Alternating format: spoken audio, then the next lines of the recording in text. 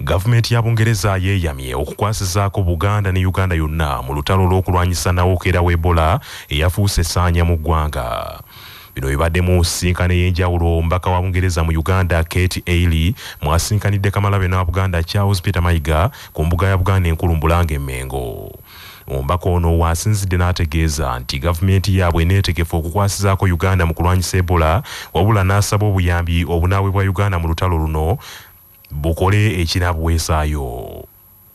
Katikkiro alabudde bannansi abeegumbulidde okuziikulanga emirambo gy'abantu abafudde Ebola nti bagenda kuwaliriza gavumenti okuzza ensi eno ku muggalo, mu ngeri y'emu n'asaba ne bannansi obutatwala kirwadde ky'Ebola nti ddogo kubanga ekituufu kirwadde kitta. Abantu bwe bafuna obubonero, omutwe gukuluma, omusujja gukuluma, oyokerera, ennyingo zikuluma, oyinza okuba nga wafunye Ebola. Togenda wa musawo kulagula, genda mu basawo oba genda oyogereko n'omwami wa Kabaka oba ayogerako n'OLC. Era mugondere nnyo amateeka g'abasawo ge batubulidde ku Ebola. Njagala kuggumiza ensonga eno. Bwe baziika omuntu afudde Ebola, temumuziikula. Waliwo imaamu eyaziikudde omuntu Mubende, Omusiraamu eyaziikiddwa mu nkola etali ya Busiraamu. Naye imaamu yakwatiddwa Ebola ate naye yafudde. Awo nno ndowooza nti Katonda ategeera bw'otakola ddiini byegamba olw'okutaasa obulamu.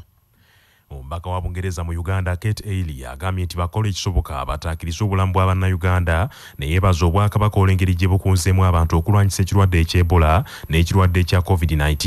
Thank you also for the continued leadership that you are showing, including on this new issue of Ebola, for the development and the commitment that you have for the development of your people here. It's one that we share. The United Kingdom is a proud supporter of the people of Uganda, and we will continue to stand by the people of Uganda. I hope, and including on the Ebola outbreak, we have been very supportive. I would like to just take this opportunity to thank the healthcare workers here in Uganda who are incredibly brave and doing a phenomenal job in dealing with the Ebola outbreak. Pleased that we, as the British High Commission, and we would implore everyone to be abiding by the Ministry of Health protocols.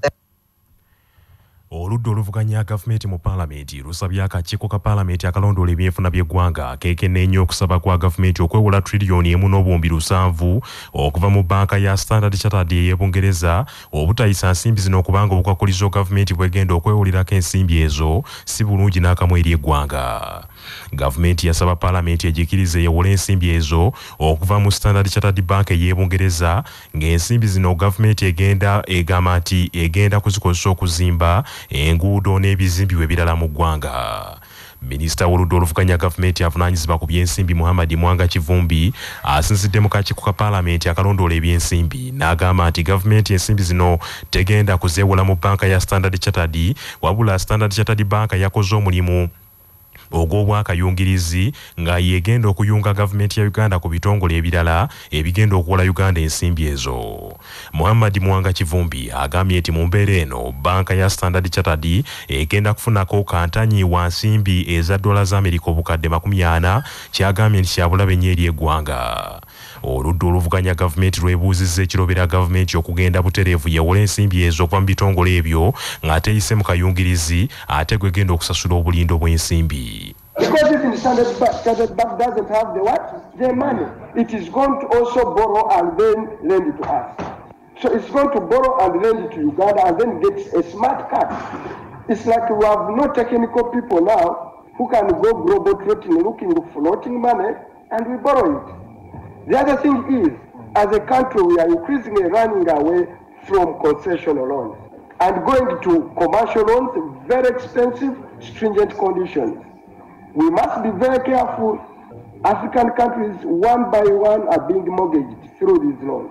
And parliaments of Africa legally have the mandate to stop this, but they are passing this. We are the people's representatives.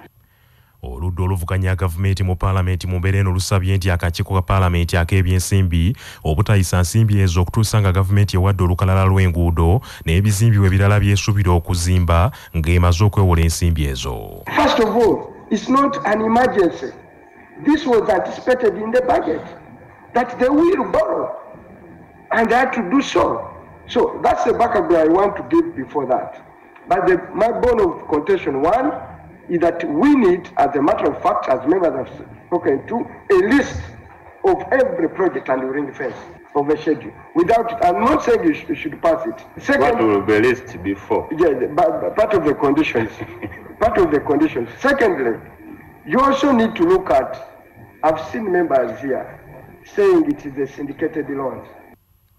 Muhammad Mwanga Kivumbi era yeewunyisiza abakakiiko kano bw'ategeezezza nti gavumenti sinambula okufunakamu ku ngeri gy'esaasaanyamu ensimbi z'eggwanga n'agamba nti embalirira y'eggwanga bwe yali eyisibwa paalamenti eriko ebitongole byagaana okuwa ensimbi olwavvulugu wabula minisitule y'ebyensimbi yakozesa olukwesikwesi n'ebiwa ensimbi esukka mu triliyoni 1.4 okuyita mu mbalirira ennyongereza. Mwanga Kivumbi annyonnyodde nti ensimbi ezaweereddwa ebitongole bino zandibadde zikozesebwa ku bintu ebiyamba eggwanga lino okusinga okugenda okwewola amabanja gavumenti geyewola ensangi zino. They've just funded classified expenditure for State House 135 billion. They've just given Uganda Police for purchase of security vehicles for judges and others I see here. Most of all these that they funded out of 1.4, none is a development project. It's the development need of this country. Therefore, I have been listening carefully for members having a legitimate fear that if money is placed in the consolidated fund without ring-fencing this money, it will go into funding this kind of activity. That's why it is very, very imperative from the word go. Minisita omubeezi w'ebyensimbi Henry Musaasizi Mukwanukula ategeezezza nti eggwanga terina nsimbi lyetaaga ensimbi okukola ku bizibu ebiruma abantu n'agamba nti ab'oludda oluvuganya gavumenti bye boogera bali mu byabufuzi byennyini byatalina budde ku byanukulako. Colleagues, Honorable Kivumbi, I know you are struggling and working so hard to also be in government. But that government of yours will also need to run, to function. It will need money. It will need to provide services to the people of Uganda. I just want to invite you to think through whether if we stopped this and closed and we go and tell people of Uganda that, sorry, because we cannot borrow, let all these roads collapse. Kyaddaaki abakulira kampuni ya East African Crude Oil Pipeline abagenda okusima omudumu gw'amafuta beeyamye okukola ku nsonga z'abakyala bamwoyo gwa ggwanga bakedde okwekalakaasa nga bawakanya eky'okuzimba omudumu gw'amafuta oguva e Hoima okutuuka e Tanga mu Tanzania.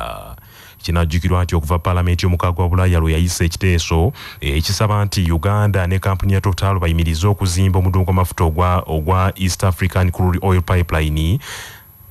Gavumenti ya Uganda ebadde kabwanango n'ensi za Bulaaya ku nsonga y'omudumu ogwo.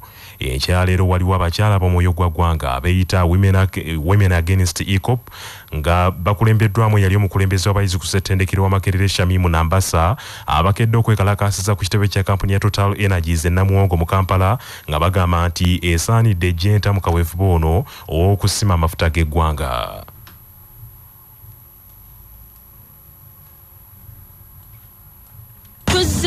Ku Total Energies lwa nsonga nti ngaffe abakyala tugenda kunyigirizibwa nnyo olwa amafuta ge bagenda okusima ng'era ffe ng'abakyala we tutaaveeyo kuyimirirawo ku lwa generations eziddawo tetumanyi kiriddako kubanga ffe bazadde b'eggwanga so tulina okuyimirirawo okuleka eno project okuyisibwamu. Reason being abantu bali displaced, ecosystem ekoseddwa, ebintu bino bigenda yita pipe enegenda yita wansi w'ennyanja.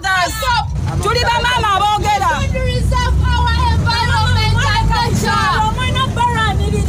mwinirwanirira bajjajja bammwe baganda bammwe abatabagenda okukula balwale bino ebirwadde bigenda okujja mu eno project ebirwadde ebitawona.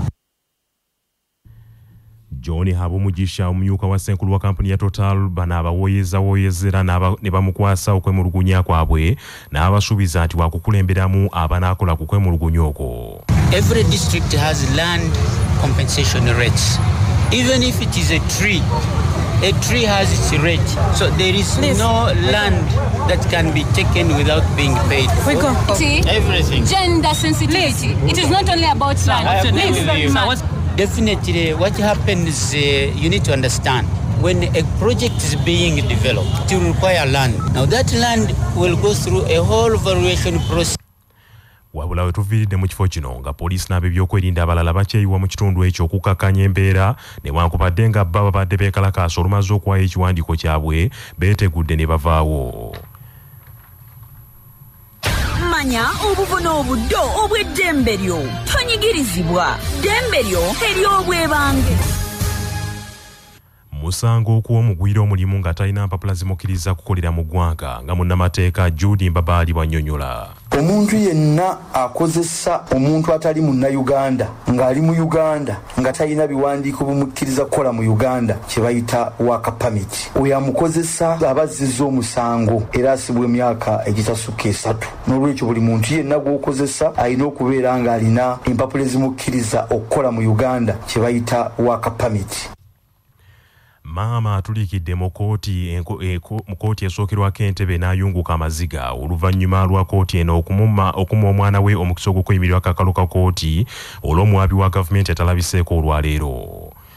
Omukyala Manisula Kwaga ow'Ebubyangu sub-county mu disitulikiti y'e Mbale agamba nti mutabani we Magomu Yunusu ng'akola gwa kutambuza mazzi plamba yakwatibwa ng'ennaku z'omwezi 7 omwezi ogw'omwenda omwaka guno ku misango egyekuusa ku kusaalimbira ku ttaka eri ly'atalinaako buyinza era n'asindikibwa ku alimanda mu kkomera y'Ekigo. Kwaga ategeezezza nti enfunda kati ziweze 3 ng'agezaako okuggyayo mutabani we kakalu ka kooti wabula n'alemesebwa wadde ng'ebiwandiiko byonna yabiwaayo. Omukyalo ono agamba nti mutabani we mulwadde muyi era atayinza kujjanjabirwa mu kkomera gye bamusibira kaakano nga yeetaaga kooti yokka yebeeyisa ekiragiro ekiyimbula mutabani we kakalu asobole okujjanjabwa ng'ali mu bantu be. Omwana wange yaleka abaana be ye nga basoma bonna bali ku ssomero bali mu bisulo naye nga nze omukyala sirina ssente kuba sikola. Oyo omwana badde yakola nze n'endya kati sirina kyendya ndi waka ntuula sirya emmere n'omuntu yenna anoonyeza ekyokulya akatoolo bannaye nkole ntya munyambe. Omwana wange bamukwatira wano Ntebe nga mukozi ne baŋŋamba genda oleeteyo amabaluwa agamweyimirira n'engenda Embaale n'engenda Endeeta ne baŋŋamba teziikirizibwa kubanga ng'oli wa Mbaale ate n'enzirayo n'enwenya ab'Entebe era nabo ne baleeta nakati era naleero ndi wano ku kkooti. Olwaliro omulamuzi wa kooti eno Stella Mabirisi abadde alina okuddamu okuwulira omusango guno kyokka omuwabi wa gavumenti mu kitundu ekyo Janet Kitimbo talabiseeko mu kooti. Bw'atyo omulamuzi Stella Mabirisi asindise omuvubuka ono Magomu Yunusu addeyo ku alimanda okutuusa nga 14 omwezi guno lwalidde okuwulira oba nga kisaanidde okuyimbulwa kakalu. Omulamuzi Mabirisi era alagidde oludda oluwaabi okuleeta obujulizi bwonna babuweeyo eri bannamateeka ba Magomu babwetegereze bwe bateekateeka okukozesa okumulumiriza mu misango egyo. Magomu emitawaana gye gyatandikira ku nkaayana z'ettaka wakati w'omukyala Peace Barije ne famire ya Kapiteeni Oma Muteeka nga kigambibwa nti bano baafuna obutakkaanya ku bwannannyini bw'ettaka eryo kyokka Magomu bwe yatwalibwayo okutambuza amazzi oba okuyisa amazzi mu ttaka eryo yakwatibwa bukwatibwa ab'ebyokwerinda. Abamu ku babaka ba Paalamenti batabukidde Minisitule y'Ebyensimbi baagala etegeeze bannayuganda ekisembayo obanga si baakuweebwa nsimbi za Parish Development Model kubanga abantu bangi balinze ensimbi ezo naye zifuuse gannyana. Ababaka okwogera bino bagamba nti babadde mu luwummula lwa mwezi mulamba nga bali mu bitundu byebakiikirira naye nga tebalabanga ku nsimbi ezo kwe kusaba sipiika akake Minisitule y'Ebyensimbi egy'ennyonnyola ekigenda mu maaso. Omubaka wa Bukoto East Ronald Evans Kanyike agambye nti enkola ya Parish Development Model ekyalimu ebirumira bingi ddala era yeetaaga okugogolwa nga bukyali. Parliament gyatusindika okunoonyeza ku ssente za Parish Development Model abantu ssente bazifunanga. Nawulira Minisita Amos Lugoloobi ng'agamba bagenda kuweerezako $2.5 buli kwota naye ssente tebazifunanga era abantu bangi bazirindiridde eyo. N'ekirala twagala okumanya ssente ezaasookebwa okuweebwa okulikulutinga ba Parish Chiefs n'okufuna trainings ezo $17 ezaasooka eri waffe era tezaatuuka. Kyova olaba emiruka egimu ba Parish Chiefs ogenda n'obuuza nti Parish Chief wa wano yaliwa nga n'abatuuze bennyini tebamukola ki tebamumanyi namu abaweebwa emirimu era ojja kusanga ng'engeri gye batamufacilitatinga abalala bakyasigaddeyo mu byalo ewaabwe gye bazaalibwa tebajjanga ku mirimu.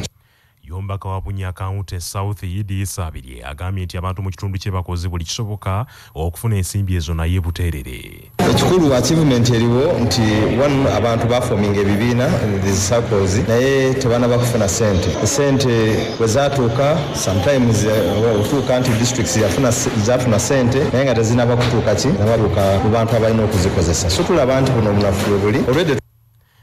Yombaka wa Nakaseke Central Alan Mayanja Sebunya agambye nti bawulira buulizi nti ensimbi zino zaatuuka ku district naye ng'abakulembeze tebamanyi kikyalemeseza abantu kuzifuna. Mu Nakaseke sente ezasooka ezasindikibwa $8,000,000 ne sente ezigwamu ku buli muluka gye ziri ku akawunti naye abantu basobola za accessinga. Bwe ziba nga sente zaaliriizingibwa Ministry ya Finance yakola obuvunaanyizibwa bwayo ensimbi zituuke ku akawunti z'abakulembeze ba parishes ate n'ezasooka baza Kaakano bano kibasigaliza kwe kuwa Speaker wa Parliament Anita Among alipoota ku bye baazuula mu constituency zaabwe oluvannyuma Speaker wa kutegeeza Parliament ekiddako. Amawulire g'ebyemizannyo mu mawulire gaffe agakya Basafama gakutuusibwako modernity amajaani agalimu eddekende omuli aga kisubi tangawizi ne vanira wanywedde kacaayi ka modernity akawoomu gasange mu maduuka ne supamaketi zonna. Modernity yo best choice nga bali wamu ne pikipiki TVS HLX CC 125 epakasa era kati osobola okugifuna ku kibanja mpola okuva mu Mmogo era gyeyune okuva mu Yuvrage Ebanda. Olukiiko luddukanya Uganda Premier League y'ababinywera lukakasizza ennaku ezigenda okuzanyirwako emipiira ebiri egya club ya Vipers egyasigalira bwe yali evuganya mu mpaka za Africa eza CAF Champions League. Emipiira gino kuliko gwe yalina okuzanya ne club ya Wakiso Giants n'oyo gwe yalina okuzanya ne club ya Arua Hill. Kaakano Vipers egenda kuzanya ne Wakiso Giants nga 8 omwezi guno mu kisaawe ekya Kabaka ky'Abaggwe Wakiso olwezeeko Arua Hill nga 8 omwezi guno mu kisaawe kya St Mary's ekitende. Vipers yakazanya emipiira ebiri egya liigi bbiri yakazanya emipiira gya liigi ebiri naye nga ku gino kuliko gwe yazanye ne club ya Bright Stars era neewangula wamu ne gwe yazanye ne KCCA gwe yasuula ogwali mu kisaawe Lugogo. Vipers egenda kudda mu kisaawe okuzanya ne Maroons ku Lwokutaano olwa Sabbiiti eno. Vipers yakoze ekyafaayo mu mpaka za CAF Champions League bwe yeesozze omutendera gw'ebibinja omulundi gwayo ogwasookedde ddala ne yeegatta ku KCCA yasooka okukikola mu mwaka 2018. Bannaffe amawulire ag'essaawa eno kangamalirize mbufunze. Gavumenti ya Bungereza yeeyamye okukwasizaako Buganda ne Uganda yonna mu lutalo lw'okulwanyisa ekirwadde eky'Ebola ekifuuse essaanya mu ggwanga. Oludda oluvuganya gavumenti mu Parliament lusabye akakiiko ka Parliament akalondoola ebyenfuna by'eggwanga lino akeekenneenya okusaba kwa gavumenti okwewola ensimbi $1.7 okuva mu banka ya Standard Chartered nti kaleme kuyisa nsimbi ezo kubanga oludda oluvuganya gavumenti lwakizudde nti Standard Chartered Bank si egenda okuwola Uganda ensimbi zino wabula egenda kukola gwa bwakayungirizi mu bitongole ebisobola okuwola Uganda ensimbi olwo Uganda eryoka egiwe kantanyi wa bukadde $40 Bannaffe amawulire ag'essaawa eno bwe gatyo gagenze sigala naffe ku CBS FM ey'obujjajja nze Joshua Musaasizi Nsubuga agundegunde omuteregga.